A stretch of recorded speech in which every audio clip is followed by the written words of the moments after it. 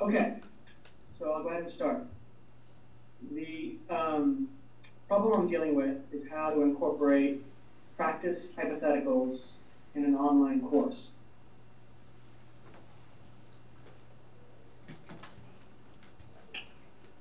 Teaching law courses, I use practice hypotheticals to teach my students how to apply the legal principles we've learned to fact scenarios that I make up. Basically, this is what lawyers do. They identify legal issues, and then they apply legal rules in reasoning by analogy. Usually I do this in class, and the students raise their hand and offer ideas, and I guide the discussion. Here I convert that process to an online-only format.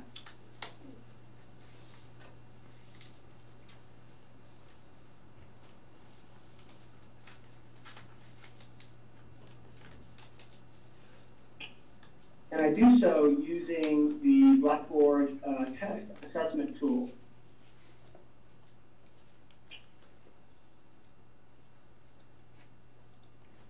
So when students go to the Blackboard site, they would see these first two items here, practice hypothetical and practice hypothetical discussion. It's online. The practice hypothetical is answered using the test tool to allow feedback and timing and other features. It should be coming up here soon. Okay. So when students click on the test practice hypothetical link, they would get this.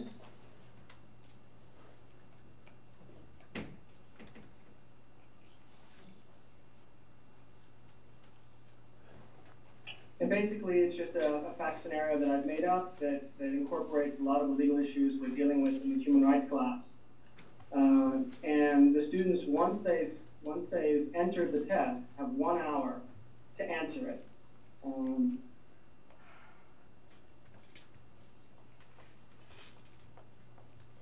It's not showing.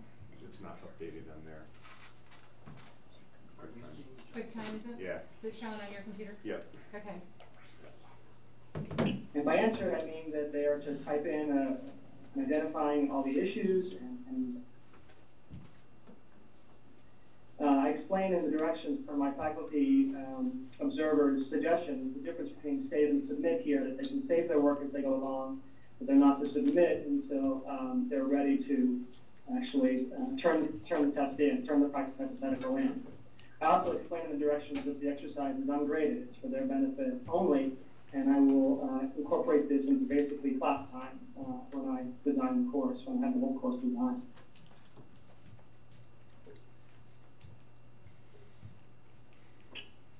So once they've submitted it, the benefit of the test tool here is they get to see kind of what he's trying immediate to show results. Here. It's not displaying in there because QuickTime is not updated on there. We should have tested this machine.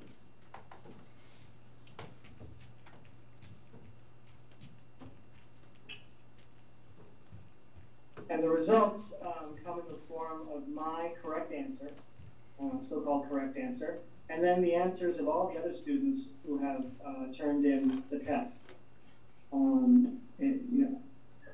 Whenever I do these practice hypotheticals, students are always coming up with issues I haven't even thought of, and so it's nice for them to have the ability to see other students' ideas. Once this process is complete,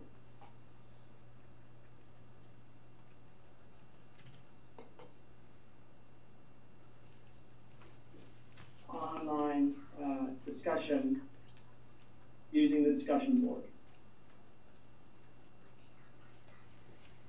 And here's where I can correct any additional errors that aren't in my correct answer and give credit to those students who come up with some innovative arguments that I hadn't thought of.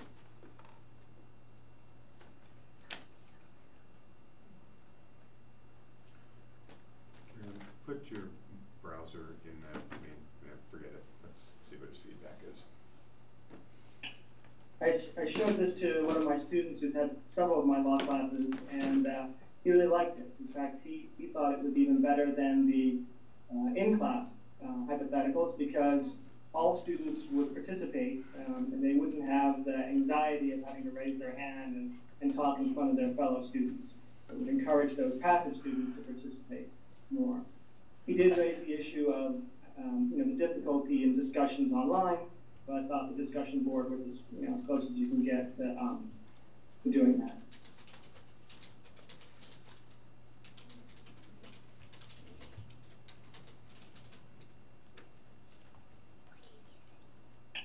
And then finally, my faculty feedback, Dr. Forstier, she had questions about letting students take this practice hypothetical so-called test multiple times. Consistent at a time limit and allow them to take it a lot. And I allow them to retake the practice hypothetical after submitting their answers because a lot of students use these tools to prepare for tests. So they go back at the end of the section and do this again to make sure they really got the material down pat.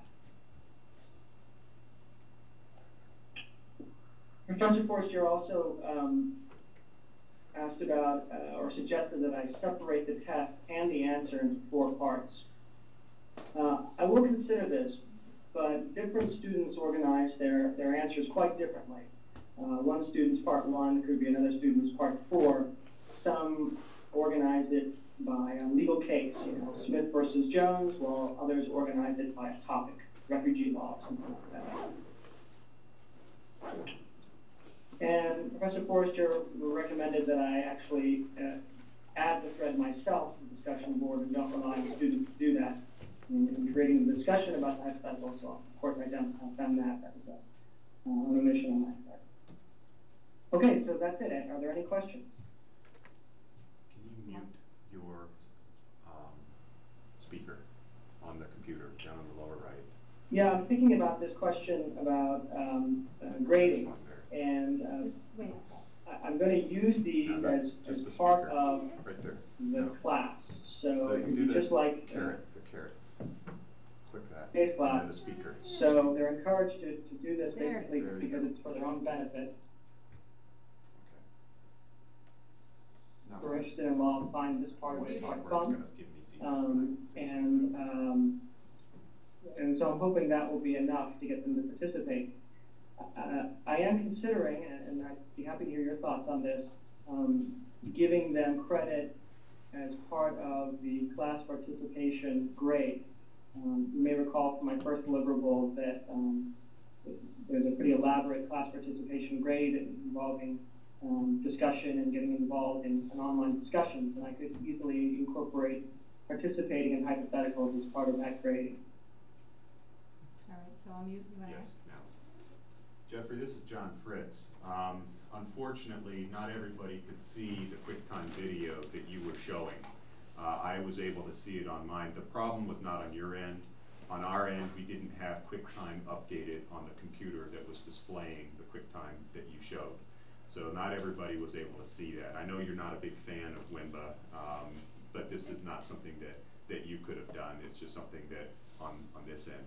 So in terms of what you actually showed, I was the only one who could see it. The feedback, I would say, I think giving the credit for participation, do you do any kind of participation credit now? Yeah, I did not unmute his answer.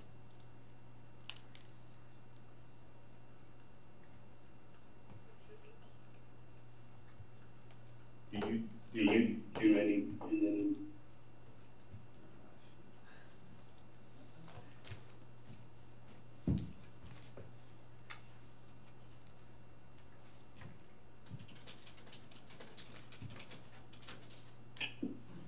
John, I'm missing your question here. Okay, I need you to mute one more time. Muting away. There. Do you do any kind of participation credit now in your face-to-face course? I do. It's usually pretty minimal. I find that class participation grades in my kinds of courses can be very subjective. But yet I still want to give students who participate actively credit, so it's usually pretty minimal. In the online course, it's going to be more substantial because there's going to be a measured participation. I kind of shared that in my first deliverable a while back. So yes. And one thing, I just want to address the QuickTime video. Basically, I didn't have a video. I just had images screen captures of the Blackboard website. And the reason I did that is because in WIMBA, when you have a link to the Blackboard, it exits you from WIMBA. And there's no way of incorporating the Blackboard items unless they're like documents or PowerPoints or something terminal like that. If they're a discussion board or a test, you can't do it as far as I can see. Okay. Can you Yep. Jeffrey, just real quickly, I know that it wasn't a movie, it was an image. You can, using sharing inside of WIMBA, you can show any website, including what you're on inside of Blackboard. Let me just ask you this. Do you anticipate using WIMBA yourself for your hybrid course? For this one, I don't. I plan on using recorded lectures, video lectures, and post them either on Blackboard or on iTunes, either one. That's the idea. I noticed that I think Blackboard has a new feature, maybe it's called lecture capture or something like that. I'd be happy to look into it. I think WIMBA has a lot of potential, and maybe just getting more and more comfortable with it. Yeah, Echo 360. That sounds right. Okay. Anybody? Any other questions? How's the weather in He's Costa here. Rica? He's here, but he's here physically. That's what makes us jealous. Yeah. Maybe you could just mute one more time. I'm gonna. Yes, but you better hurry. I'm only here for 2 more months. Listen, thank you all so much for accommodating the distance issues once again. I really do appreciate it. Thank you, Jeffrey. I know you did a lot on this as well. Thank you. Bye-bye. Boy, it's like one hand trying to do the other. Coming back and forth here. Yeah. All right. Are we? I think we're done. Are we done? Okay. We're done. For those who persisted through, thank you so much. All right. John, is that the way it's going to be for his students? The problem is he's not here. And that's also the problem he's going to face, when he's in class, but he will be here. He's just not going to be in Costa Rica when he's doing his class. We were trying to accommodate him participating in the program using a tool he had never used before, thinking through the stuff. Last time when we were trying to talk with him, we were getting the microphone feedback. Mm-hmm. It's a lot of just. His connection was probably 500% better today. Yeah. than it So was last time. he's not going to be doing this, although I think he may be interested in using WIMBA, but some of the problems that he was describing where you can't show, you can show, it's just, I don't think he's explored that option where when you're using WIMBA, a lot of times people just use PowerPoint. Yeah. Well, what you can actually do is record the screen while you're in it. But it's a setting that not most people use. It can be a little challenging to find and practice with, and that's with a lot of the stuff. You got to practice with it and put in time. If you just expect to kind of like a class, walk up 10 minutes before and say, I'm going to turn this sucker on. Yeah, I showed a video when I was out through WIMBA. Well, you won't do it twice. It was like going in waves Yeah. as they were getting to it and not getting to it. Right. So it works if you prepare. But even when you prepare, something's going to happen. But when his students see this, it'll be a lot simpler. It'll just be, they'll be looking at a. Well, he's going to be doing a hybrid. Is he doing a hybrid course or all Online. completely online? Yeah. So he is going to have to It's deal log with class, the yeah. completely online. The advantage I think he'll have is he'll have better connections and possibly better practice now. So if nothing else, he's had to eat his own dog food here to try to get ready. What do you think about his idea of recording lectures?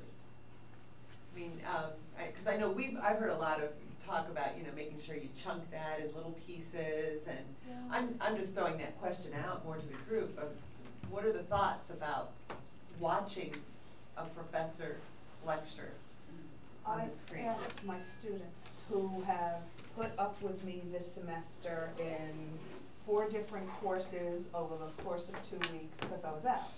And I said, do I break them up into chunks into like 5 or 10 minute increments? And they said, no, give us the hour. That way I was really surprised. Uh-huh. They said, give us the hour, that way we know we are putting the hour to the side to pay attention to what you're saying, and we know we can go back to it, but we want the hour, 5 minutes, we're not gonna listen to you for 5 minutes. It's gonna take us 5 minutes to get used to the idea of listening to you. Yeah, the parts to I the hear audio. different feedback. I hear different Do you feedback. know what? I'm Yes. gonna ask more classes. I mean, I asked marriage and family. I think this has but more to do, I could listen to you for an hour. Could you really, John? I could listen to you for an hour. There's other people I couldn't, in the best of circumstances. Yeah, And yeah. now we take them and make them remote and online. That's where I don't think there is a rule of thumb. But, when he first was talking about doing this, I thought he was saying like 2-hour lectures. Yeah, that's what he said last time. You So know, he was that- gonna do 2.5 hour That's lectures, gonna wasn't be tough, it's gonna He be. can say that anyway. Yeah, it's I gonna be thought tough last time to he said do, like 2 yeah. hour lectures. Yeah. What I about thought going so to the too. You might break them in movies? half. Yeah. Do it both Yeah. ways. Do Yeah. it both? Having the full lecture and Sorry? then having Just the Katie was condensed just version. saying Let large them file, have you their know, Yeah. people- opportunity. They can always having a stop. 2-hour lecture. They can stop and pick it up, Yeah. because Yeah. River breaks you Wouldn't that down create in a like large 4 or file 5 too? minute Yeah, increments. but I just thought They that can was go a lot back. of That's not Yeah. bad, right? Doesn't it? time. Because all my archives, the ones I remember to Thanks, archive, Yeah. are broken. Uh-huh. So The student could do that. students can see the same thing I see. Yeah, and so they can get sick of it and walk away. Your point about recording lectures, I hear different things, but, if you're gonna lecture anyway, if you could do it in a way where it captures it after the fact, why not do it that way? But people learn differently, and I think some people need one Yeah, whole I hour. mean- Other people, the prospect of seeing an hour, because you'll see on the recording there how long it's gonna be. It's gonna be, yeah. That could, a lot of these things are, how do people view the web? And people do it differently, but you see a big long file or a big file, and it's like, wow, I'm gonna be here for a while. Yeah. The download is just. Yeah. Oh. So, what this really does is it calls into question the efficacy of lecturing, period. Which a lot of people are starting to question. Are they really? Because I can't see getting the material, a lot of the material for both classes that I'm doing without lecturing. I'm just saying the new tools are Non- shining some light on. Yeah. I'm with you, Yeah. but I'd love to see them because I'd like to see You should how take a to look do at that. Eric Mazur's Confessions of a Converted Lecturer. Telling me that. Keep looking at it, keep looking at it.